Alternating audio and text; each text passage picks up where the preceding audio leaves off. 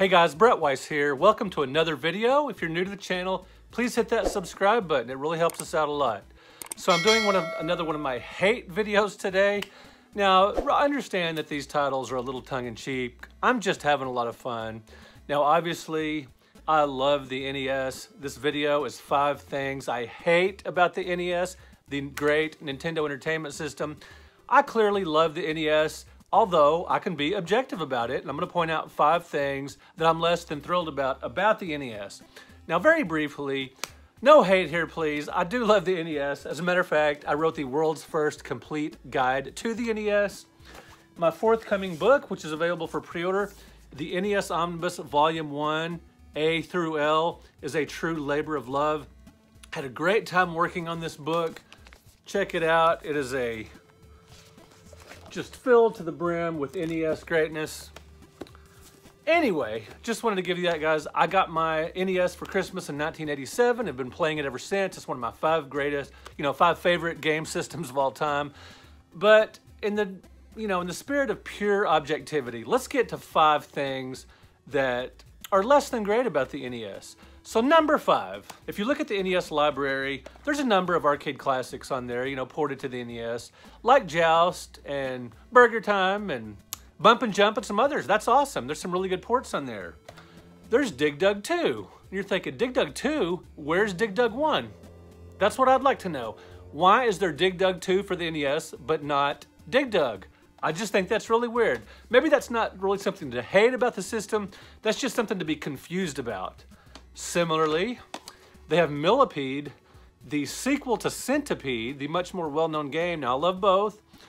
Dig Dug 2 is a good game. Dig Dug is a great game. But Millipede and Centipede are both great games. Absolutely, capital letters, great. But they came out with the Millipede for the NES, but not Centipede. Again, that's just kind of odd. I don't really get it. I'm sure maybe, hey, leave in the comments if you know why Centipede and Dig Dug, the more popular games, the original games in those respective series, weren't ported to the NES. Please let me know. I just think it's kind of strange. Number 4, Donkey Kong. Why in the world is Donkey Kong missing the conveyor belt screen, similarly to the ColecoVision version? Now, when the NES came out, you're like, all right, great, a new system. This is going to be upgrades. In a lot of ways, it was upgrades over previous systems. But why did Donkey Kong, which I play via my Donkey Kong Classics collection, why does Donkey Kong not have the conveyor belt screen? Obviously, the NES was perfectly powerful enough to have the conveyor belt level. Why did Nintendo get lazy and not have it? I think the ColecoVision was probably powerful enough to have the conveyor belt screen too, considering that Miner 2049er had 11 screens, but I digress. It's just ridiculous to me that Donkey Kong for the NES did not have the conveyor belt screen. I wanted to upgrade, and it has missing the same screen that the ColecoVision was missing. Kind of inexcusable as far as I'm concerned. That is number 4, missing the conveyor belt screen in Donkey Kong.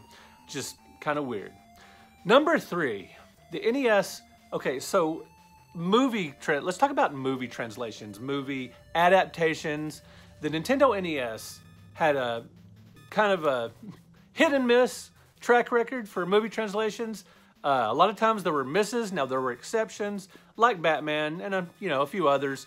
But they take a perfectly good movie like Lethal Weapon and eliminate. There's no 2-player cooperative mode. What is up with that? Riggs and Murtaugh, why can't you play them at the same time? Punching and kicking were more effective than shooting in this game. Not that great. Predator, the level design is so broken, there's a self-destruct mechanism. Go figure there. Rambo, sluggish controls, it's easy to get lost, and poor animation. Now, this is particularly relevant to me, these action movie games in particular for the NES. A lot of them are confusing and convoluted, and this pertains to me in particular because around this time when the NES was big in the late 80s, I was babysitting a couple of kids for friends of mine. And the son, the older of the 2 kids, he always wanted to stop at the store and rent NES games. And I have very fond memories of playing a number of great games. But he was a big action movie buff, and he always wanted to rent movie-based games. And I would just have to tell him, these probably aren't going to be good, but we, who am I to tell him no? So he, using his mom's money, he would rent these games. We would try them out, and the poor kid, he would play them. And hey, Zeb, how you doing? He would play them and just not get very far or be frustrated or confused, but he played them anyway because he just loved the franchises. And anyway, number 3 is just sort of confusing, bad, or just otherwise kind of broken movie-based games. Games like Cool World, Who Framed Roger Rabbit, just not the greatest. All right, that is number 3. Just a licensed game for the NES when it comes to movies, just definitely not the best for a lot of those games. All right, number 2.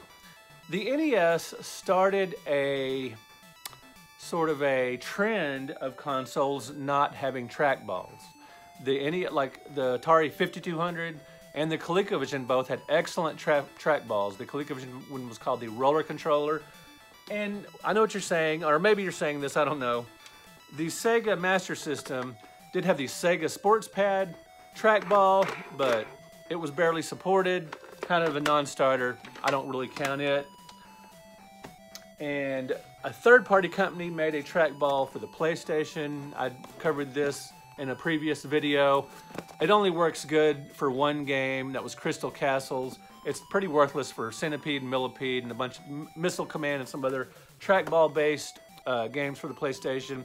But the NES, it more or less started the trend of home consoles not having a trackball. After the ColecoVision and Atari 5200, you think, okay, well, you're thinking the 7800 didn't have a trackball either.